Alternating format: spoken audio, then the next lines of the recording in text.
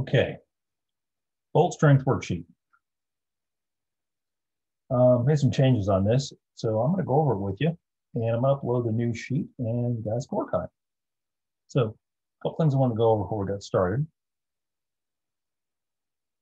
Give a range of values, 20 to 65,000 as an example. Guys, go with the lowest. If it's, we're going to give you at least this, but you could get more. Well, could get. If you guys ever get a job and we pay up to $13 an hour, yeah, they really don't mean that. They mean way less. And what's the minimum? Well, minimum wage, right?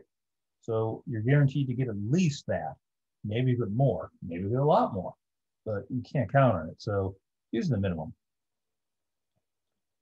Now, should you calculate area using the top of the threads or the base of the threads? The base of the threads is otherwise known as the minor diameter. The minor diameter of the bolt is the bottom of the thread. I'm going to draw this over here. There's the shank of the bolt. And there is the threads. I'm a horrible artist. That is the minor diameter. That is the base of the thread, the bottom of the sharp V to the bottom of the sharp V, not the top to the top, okay? It's going to be a lot smaller than the shank diameter. This is the shank here. This is the solid portion of the bolt, which, if you look, one of the handouts, there's the shank, right? That's the solid portion of the bolt. This is the threaded portion. So this is going to measure slightly smaller across the threads and a lot smaller if you get to the base of the threads. The base of the threads is what's holding it together under tension or the proof of the yield. So we'll use that for the calculation. Now, how do I find that? Well, there's some pretty fancy formulas, which I'm not going to worry about going over. So what I did in this form here, rather than giving over the stuff that you need to go over yourself, I wrote in a 9/16 18 bolt, grade 2. So this is a pretty low strength bolt. It's grade 2. This number gets larger, the strength goes up. 9/16 18. 9/16 is the OD of the bolt. So if you went down to the hardware store with a piece of steel with a hole in it that you drilled with a 9/16 drill bit, this bolt would just barely drop into that hole or have to be slightly pressed in. The 18 is the threads per inch. The 9/16 is the distance across the threads or across the shank. So there you go. Now, I'm going to go back to this chart. There's two 9/16 18. One's a 3A, which is crossed out. The other is a 2A. 3A is a special. It's an odd fit. 2A is a normal commercial fit. It's the everyday bolt. Go to the hardware store, it's a 2A. You take one out of your car, it's a 2A. The A stands for male, it's a bolt. If it's B, it's a nut, it's female. So it's a class 2A, it's a normal bolt. 9/16 18, 5625 OD, 495 minor diameter. Now, 9/16 turned into a decimal is 5625. So I took the 9, divide by 16, I'd get 5625 OD. Minor diameter, I just look up on a chart. In this case, it's 495. So if I go back to this piece of paper, 9/16 18, grade 2, shank OD in decimal, 0.5625. Area at base of threads, this is the minor diameter. I can even write minor diameter, help out, don't have to. Now, how do I get this? Well, the formula for area is pi r squared. Now, order of operations, we determine our radius, we square it, and then we multiply it by pi. How do we get the radius? Well, if we know the diameter is distance all the way across a circle. Radius is from the center point to any point on the arc. So in other words, radius equals 1/2 of diameter, which is that symbol, that's a capital D, that's a capital R, that's radius. So if I take the diameter, 5625, I cut it in half.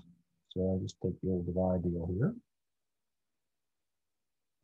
I'll get some smaller number. In this case, 0.28125. And then I square it and I multiply it by pi. And in this case, I will get 0.2485. So unfortunately, I took up a lot of my room here. So area of shank is 2485. Area at base of thread, well, it's 0.495. And pi r squared ends up being 0.19244. So those are those two numbers, right? Now, true strength, yield strength, tensile strength.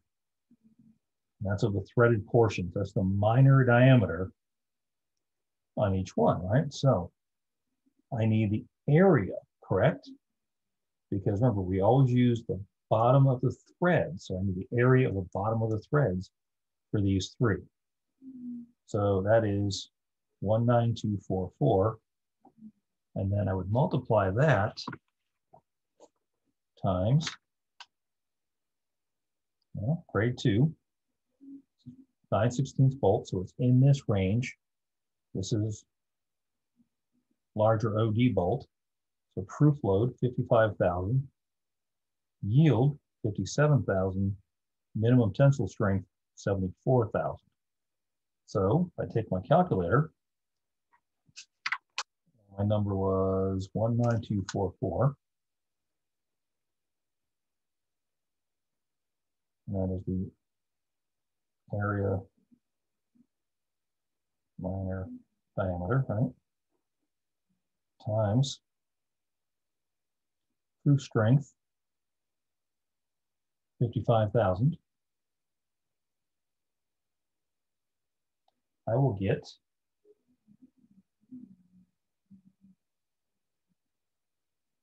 10,584. The tensile, it is 57,000.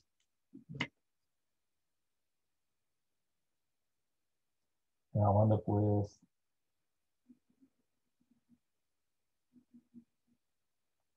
10,969, and yield is 14,240. The yield strength is 74,000. I probably should have done all that up on a page. There you go. All right. So took my area at the base of the thread, the minor diameter, times 55,000, 10,584. My yield strength,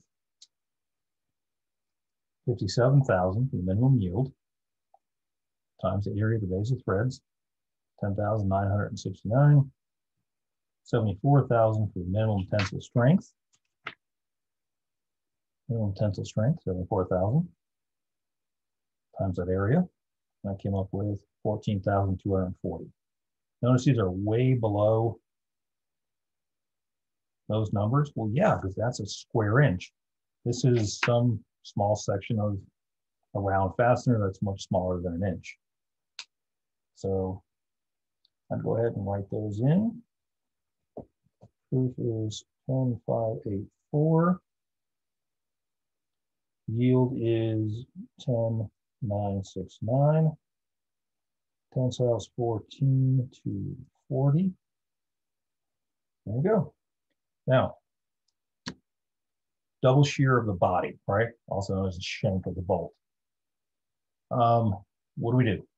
Well, remember this? There's the body of the bolt. There's a threaded portion. So we're doing double shear of the solid portion of the bolt.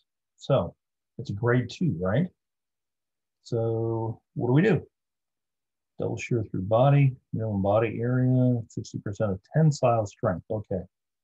So tensile strength is 74,000 for a grade 2.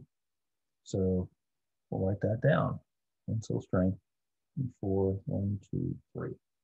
Now, if you read this formula, 60% of tensile strength times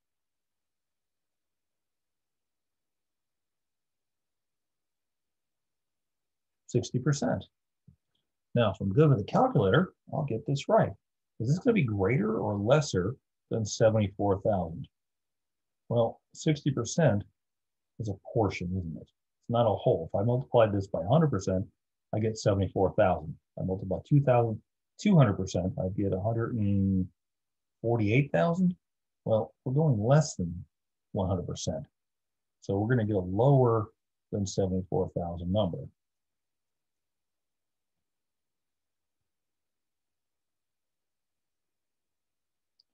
$44,400. So we're going to use that in our formula. So the formula, double shear, is 2 times the area of the shank times 44,400. What's the area of the shank? Well, 2485, right? And also that makes sense. There's more material here. It's a larger number in the area at the base of threads. So I believe that number. Let me push that up a little bit so you can see it. 0.2485.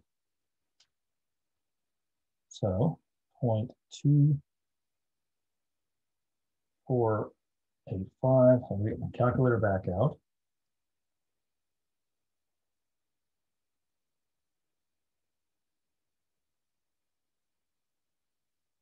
And I'm going to multiply 2 times 0.2485, which is the area of the shank.